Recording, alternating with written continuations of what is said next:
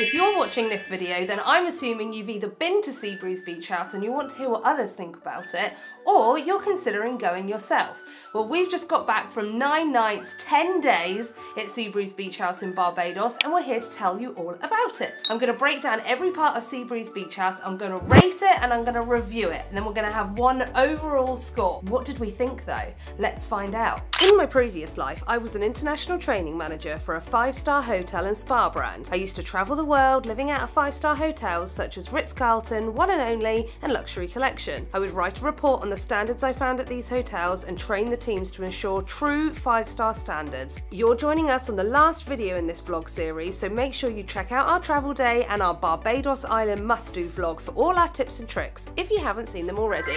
Clearly we're not in Barbados now. It is a rainy, cold and miserable day down here in the south of England, so what better day to tell you all about the beauty of Barbados and about Seabreeze Beach House. If you're new here, then my name's Sam and I am travel obsessed. I love Disney, I love cruising, and I love traveling the world, and I love showing our boys new countries, new places, new food, new people. And that's exactly what we got from Barbados. So, let's get started. The first thing we're going to rate and review at Seabreeze Beach House is our first impressions. Let's go back to booking. The website is beautiful. The photos of the resort look really amazing on the website, and I was nervous, is it going to look as good in real life as it did on the website? As always, I spent a lot of time researching. I read a lot of reviews on TripAdvisor, and I've got to say the reviews on TripAdvisor are excellent, and that filled me with a lot of confidence. Officially, it is actually a 4-star hotel, even though it seems to have sort of 5-star reviews, so bear that in mind. So we booked a classic room with a standard view, and we booked it with Destination 2. We flew with Virgin Atlantic using air miles. It wasn't a package holiday, so I'm going to ignore that aspect of it. If you book direct with Seabreeze Beach House on their website, you do get transfers from the airport included. If you book a luxury level room, not a classic level room, you also get transfers included. So for us, we made our own way to Bridgetown Barbados Airport, and we just jumped in a taxi there and then, and it was $39 there, and then it was $39 back as well. And that covered the 4 of us with 4 people's worth of luggage. When we arrived at the hotel, we were dropped off just at the arrivals area, and initially it looks very, very pretty. There's lots of greenery, there's lots of beautiful flowers. It was getting darker in the day when we arrived, so it was probably 5 o'clock in the evening, and they lit all of the fire lanterns, which I just thought was a really lovely touch. We were told to leave our suitcases. Staff came out and took our suitcases for us, and we made our way through on up into the initial reception area. As we walked up to the initial reception area, we could see the rum shop on the right hand side, and we had a little view of the adults only area as well. And as we came up the steps, it could have been a much better first impression. This is probably one of my initial feedback things, I would say. Considering what a lovely hotel it is and the wonderful people and the wonderful staff it has, the initial first impression could have just been much stronger. If there had been somebody there with a tray, with some cold towels, that would have been a really, really nice touch. If they just turned the lights on in reception and had better lighting, it wouldn't have felt drab. It doesn't look drab, it just felt a little bit drab because it was a bit darker than it needed to be. We did receive a welcome drink, but we'd already been there a few minutes. If they'd have been there with a welcome drink and the cold towel and the lights had been on, honestly it would have been 100 times better, and that standard would have taken it, in my eyes, from a 4-star experience to a 5-star experience. However, we sat down, the boys and Carl, my husband, sort of like went off looking around the reception area, and I sat down and filled out the forms. They were all absolutely lovely. And amazingly, when we got there, they were like, "We've seen your YouTube channel," which completely took me by surprise. So it was really lovely. They obviously care about their guests. They look into their guests and they do their research, and they were so warm and so friendly and so inviting. So once I'd filled out the forms, it only took a few minutes. I joined the boys and my husband. They took us on a little tour of the grounds, and it was just as the sun was setting. It was absolutely beautiful, and it was such a lovely, lovely evening after waking up in the cold UK and then ending the day at the Seabreeze Beach House in Barbados. It was really lovely. First impressions of the grounds. The grounds themselves are really lovely. The beach is breathtaking. Being shown the grounds at sunset for the first time was really, really special. They are memories that I won't ever forget. I would say those sorts of first impressions of the grounds, etc., are really high. First impressions of Checking in could be better. So, rating our first impressions of check-in and the grounds, I'm going to give it 7 out of 10. It could be higher if that journey at the beginning was just a little bit more seamless. Knowing that we were coming, having the drinks ready, having the cold towel ready, that would have really elevated that experience. Our first impressions of the grounds and the service and how kind people are was amazing. So I would say this could very easily become a 9 out of 10 if just a little bit more thought was given to that first initial impression when you're checking in. Okay, so working our way through in chronological order, the next thing that we really explored was our room. Now, bearing in mind that we were in a classic room with a standard view, we were so pleased with the room. The room was a really good size. We were up on the 3rd floor of that kind of classic building overlooking the adults only area. The room was massive. We had 2 huge beds. We had a really good sized bathroom. We had a lovely balcony that overlooked, as I said, the adult pool, but we could see the sea. But we could sit on the balcony in the evenings and watch the evening entertainment at the Cerulean restaurant. It was brilliant. I still can't believe actually that that was just a basic classic room. It was really lovely. It had huge wardrobes. They were slide along doors. It had a big TV. It had a fridge freezer in it. There was coffee making facilities. It had all the glassware and things that we'd need. The only thing I would say about the room itself, the bathroom looked older than the rest of the room. So all the rooms I think were done up through COVID, so they did look pretty new. The shower was just a little, it just looked like it could do with a little TLC on the grouting, the tile grouting. We didn't always have enough towels. Considering there was 4 of us in there, sometimes they only give us 2 small towels, that was it. I think that maybe they just forgot, the rest of them didn't turn up. The only other downside of the room, because it was always kept really clean every day, but sometimes they didn't come around until like 4 o'clock in the afternoon. So quite often we'd come back up so the boys could have a nap at like just after lunch. So maybe like 2 o'clock, 3 o'clock, and the room still hadn't been done. That wasn't ideal. And then we did find that on days where it hadn't been done, it's not like they then prioritized our room the next day and did ours first, it was still late. That kind of got worse, I would say, as the holiday went on. The busier the resort got. We got there the 6th of February and we didn't leave until the 15th of February. And the closer it got to the UK school holidays, the busier it got and the more they seemed to struggle with that. Other rooms that were available, the luxury rooms, look beautiful. They're still decorated very similarly, but a lot of them seem to be in that taller block overlooking the beach, and a lot of them, the majority of them I think, have got ocean front views. Would we spend more next time and stay there? Yeah. They were beautiful. I honestly don't have anything really bad to say about our room. I really liked it, but there's just something always very special about being on the ocean front, and the views from those rooms are spectacular. That whole building actually is a lot newer, so when you walk into that building it does all look pristine and brand new. It's got a lift that takes you all the way to the top, whereas our building, there was no lift, and we were on the top floor, the 3rd floor, so we ended up having to like carry the pram upstairs. Sometimes we carried Jack upstairs, but other than that, yep, great room. So my rating for our room, considering it's a classic room with a standard view, and considering the bad points I've said about it not necessarily being cleaned and turned over very early on in the day, I would still give it an 8 out of 10. I think it was a fabulous room. A fabulous room. It did us absolutely brilliantly. Oh, one other downside of the room is that there was no bed guard for Jack. So Jack's only 2. He's too big really to be in a cot. He's not in a cot at home anymore. So we did put him in the bed with Henry, but he did fall out one night because they didn't have any bed guards. We did ask them. We also asked them for a second chair just so we could put that up against the other side of the bed.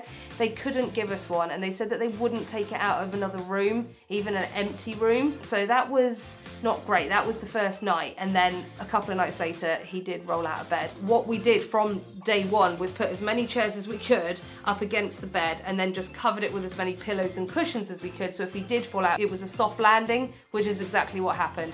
So that is a bit of a downside, but in terms of the room itself, if you haven't got really young ones, I would say not an issue. But as a feedback, get some bed guards please, Seabreeze Beach House. It would really put parents' minds at rest. Okay, so next, let's talk beach and pools. There are 3 pools at the resort. There is an adults only one and then 2 family ones right next to each other.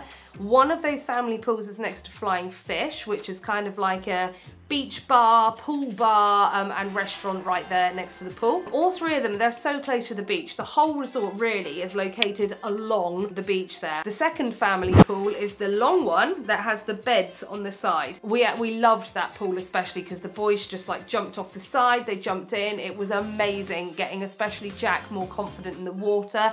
Henry loved putting his full face mask on, and we bought some little like torpedo toys with us for the water, and they were throwing them in and reaching it. It was brilliant. The only downside I would say about the pool is on some days there was so much grime around the side of the pools, and on that first day especially it was really bad. In that pool that's next to Flying Fish, the pool bar, there's a little like hot tub area. It's not actually hot, it's the same temperature as the pool itself, but it's a lot shallower, so it's great for kids. But around that whole rim it was so thick with grime it actually discoloured my bikini, which wasn't great because it was a brand new bikini. And the corners of the pool was thick with green slime. Just make sure that the pools are cleaned every night, and then that would not be an issue. But otherwise, temperature of the pool was great, size of the pool was great, like people were really respectful around them as well. It wasn't too noisy, people weren't just like bombing into the pools all the time. I never got splashed.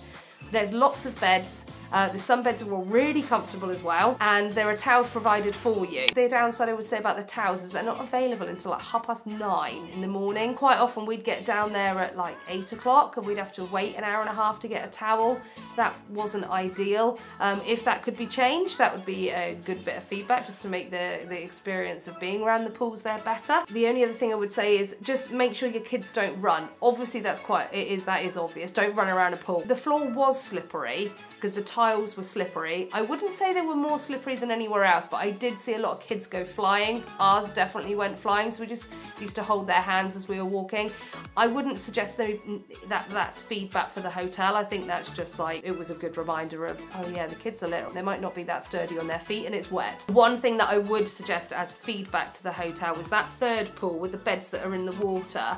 Up against the wall there that takes you down onto the beach, it's grass and it's basically mud with some sand mixed into it rather than being tiled all the way up. If that was tiled all the way up, that would absolutely transform that area, and if they can switch the beds there out for those pool ones, that would really make that whole area just beautiful. Moving on to the beach. Oh my goodness, the beach is beautiful. We just loved it. It's got beautiful soft white sand.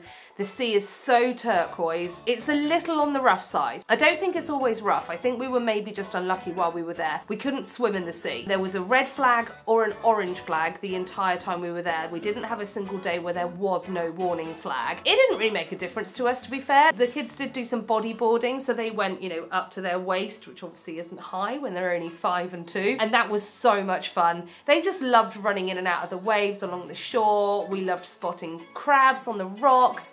We did go down and watch the sunrise quite a few times on that trip, and if you haven't already seen our budget must-dos in Barbados, then definitely check that out because you can see a lot of the sunsets and the sunrises that we saw from the beach there. It's such a good spot for that. We did see turtles off the shore there, or we saw a stingray off the shore as well while my husband went out for a snorkel one morning. I know you can't guarantee the ocean being calm, but if you want to ensure that you're gotten as much chance as possible, I would say then go up to Carlisle Bay. Well, the day we went up there, it was so calm, and every time we went near Bridgetown and saw Carlisle Bay, it was so flat and so calm. So that might be something to bear in mind. But otherwise, beautiful beach. And there was seaweed every morning, and every single day they went along the beach, they scooped it all up and they buried it. It's a fabulous beach, and I loved that the whole resort was just all the way along the beach. All you did all day was look at the beach and look at the water. It was perfect. So, rating the pools and the beach, I've actually split this down the middle and given 2 scores. So we've got 7 out of 10 for the pools, 8.5 out of 10 for the beach. How could the beach have gone up higher? Probably the waves. If it was calmer, we would have been able to be in the water more. They do have a trampoline there, but the whole time we were there it couldn't be used, as in a sea trampoline. If it had been calmer, we'd have been able to use the catamaran, just things like that. We kind of missed out on a few things purely because it was quite wavy, it was quite rough. Other than that though, the beach is stunning. The pool was a 7 out of 10. I've put 7 out of 10 because we spent so much time in the pool and we loved our time in the pool. The downsides of it were it just wasn't as clean as it should have been every day. And then as I said, the only other area that was a bit of of an issue is that area from the long family-friendly pool with the beds in it up until the beach's edge, really. And that's it. That's my feedback for the pools and the beach. Right, let's talk all-inclusive. If you're booking Seabreeze Beach House, you've probably a lot of research on hotels in Barbados and all-inclusive and what they're like. All-inclusive at Seabreeze Beach House, straight off, fabulous, excellent. Probably the most relaxed all-inclusive I've ever been to. There's no wristbands. You don't sign for anything at the end of a meal. There's no 15-minute rule if you can only get one drink per person every 15 minutes. It's not a, oh, well, you can only have one shot of rum in your rum punch. It is relaxed and chilled. So we actually took some cups with us that keep things colder, and they were quite big. And when we were getting a can of Banks beer, because they are like the smaller 330ml cans, they were like, oh, your cup's too big for just one can. Here's two. You're on holiday. Relax, enjoy. It's fabulous. All the drinks are free poured. They've got high-end spirits as well as like more basic spirits. We pretty much lived on Mount Gay rum, obviously not the kids. But they've got all like different fruit juices, they've got cordials, they've got all like sodas and fizz. It was such a good choice in terms of drinks, and there's loads of bars. So bars,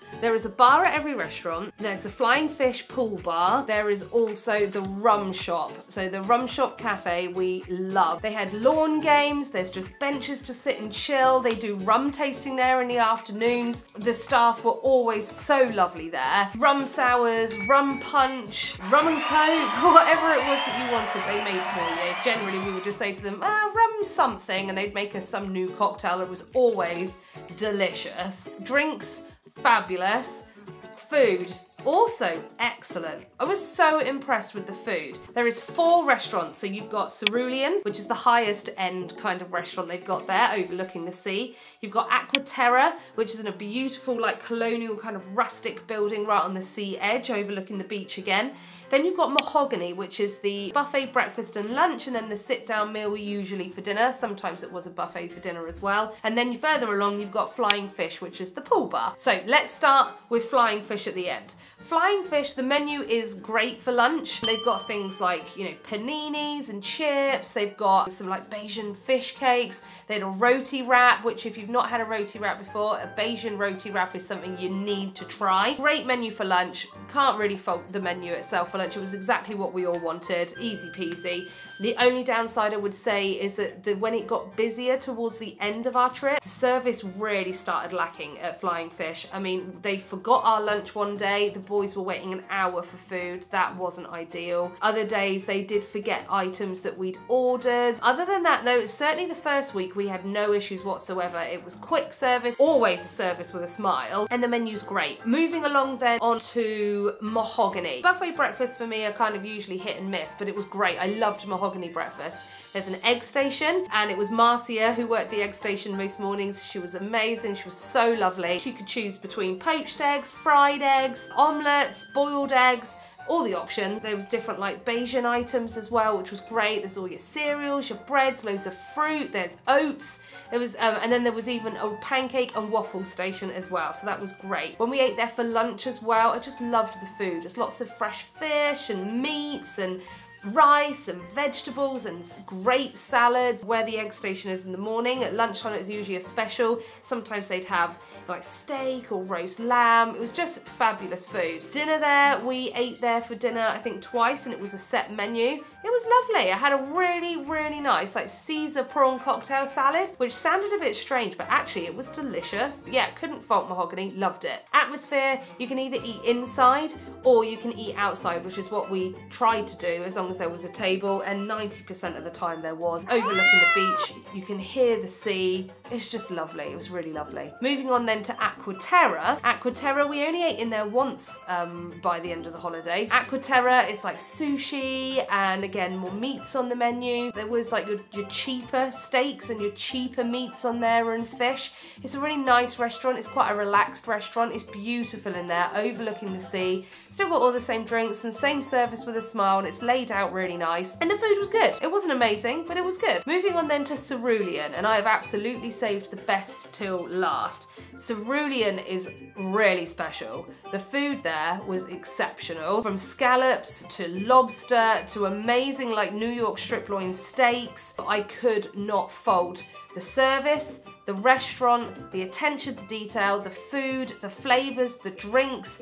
Honestly, Cerulean was amazing. And my favourite thing about the all-inclusive at Seabreeze Beach House is all the restaurants are included. There's no limit to a la carte restaurants that you go to. And other experiences with being in other Caribbean islands is it's not always that simple. We could have eaten at Cerulean every single night. There's no limit. You can eat there as many times as you like. And there's no charge, unless you're picking something on the menu that has a supplement. There was only 2 things. That was an upgraded steak and the lobster. That was it. Everything else was included. The menu is to die for. I have not a single bad thing to say about Cerulean. I absolutely adored it.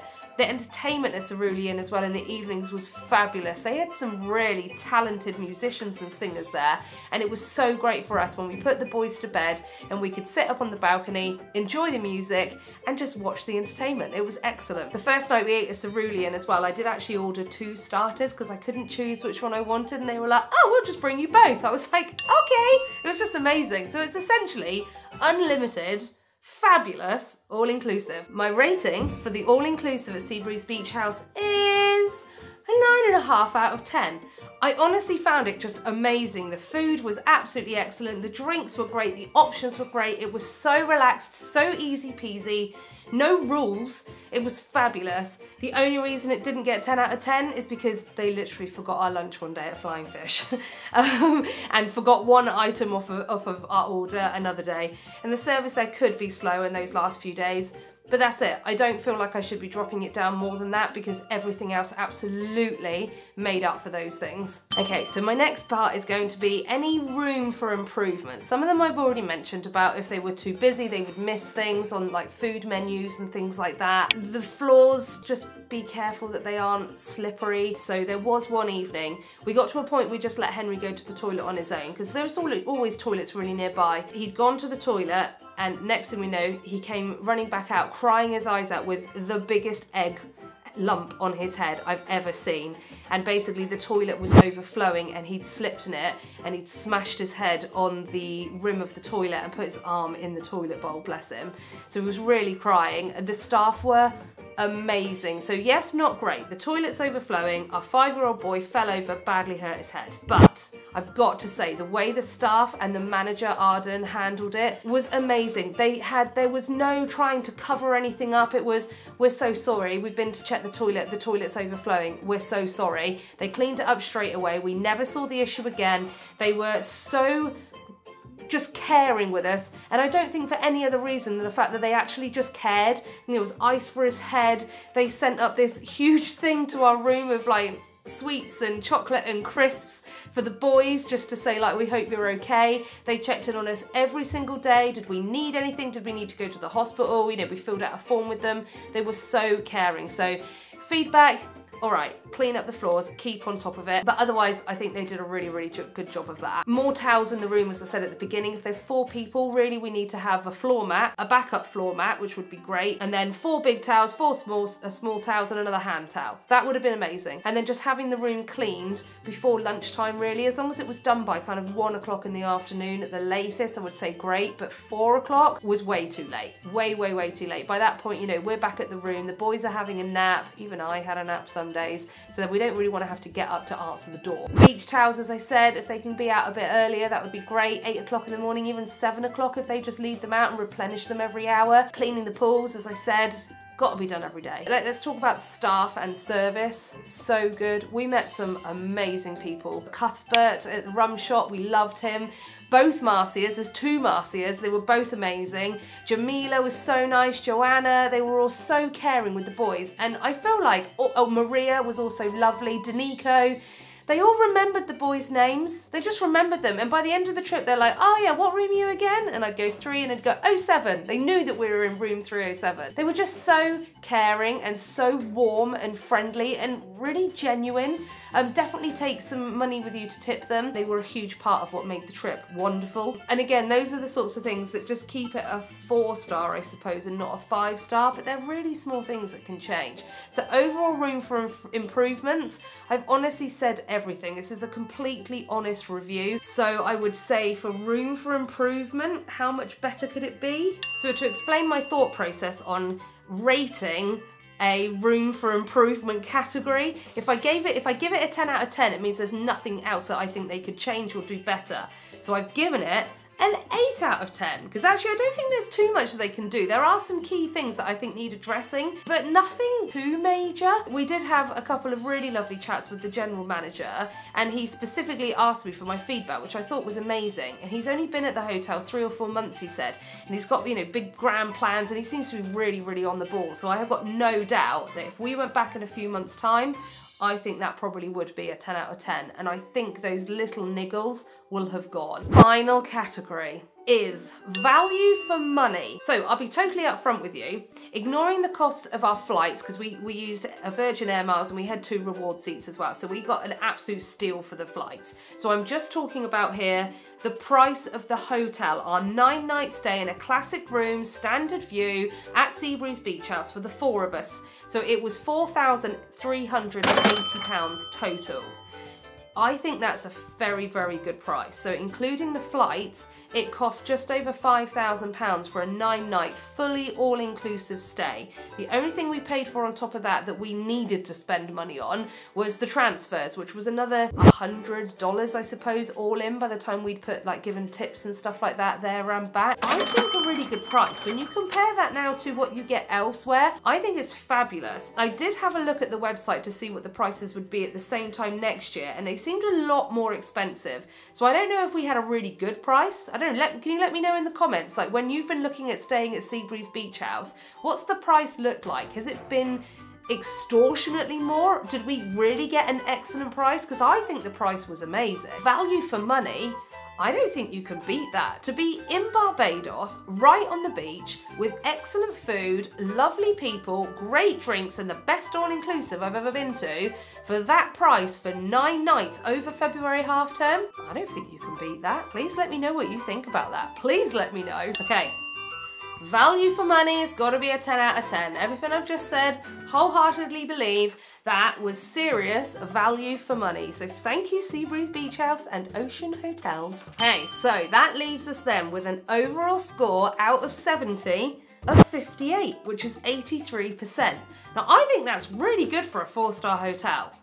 Again, let me know what you think about this, or everything I've said, everything you've seen. Do you think this is a fair score? If you've been to Seabreeze Beach House, do you think this is a fair score? And hey, you might have a completely different opinion to me, and that's absolutely fine. But yeah, would we go back?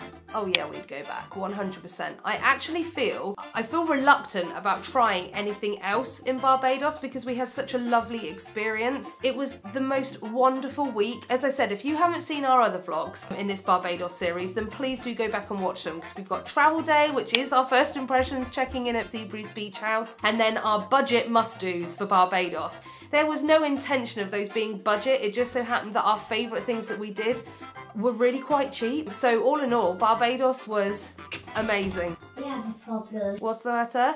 Jacket your lipstick. And Seabreeze Beach House, you were amazing.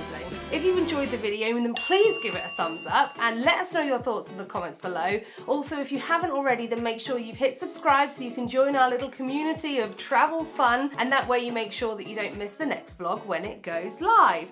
One thing I would say actually about Seabreeze Beach House is that it has a sister hotel owned by the same kind of umbrella company called Ocean Hotels in Barbados, and it's the O2 Beach Club. We would love to try that one day. That is their 5-star version of Seabreeze, I suppose. Seabreeze being 4-star, O2 being 5-star. So one day we would love to visit that one too and try that out. So if any of you watching been to both of them, or if any of you been to O2 and maybe not been to Seabreeze, let me know your thoughts as well. I'd love to hear what you think about that. But otherwise, it's been so nice chatting with you today. Thank you so much for watching. It's been great having you along, and I'll see you very soon. Goodbye.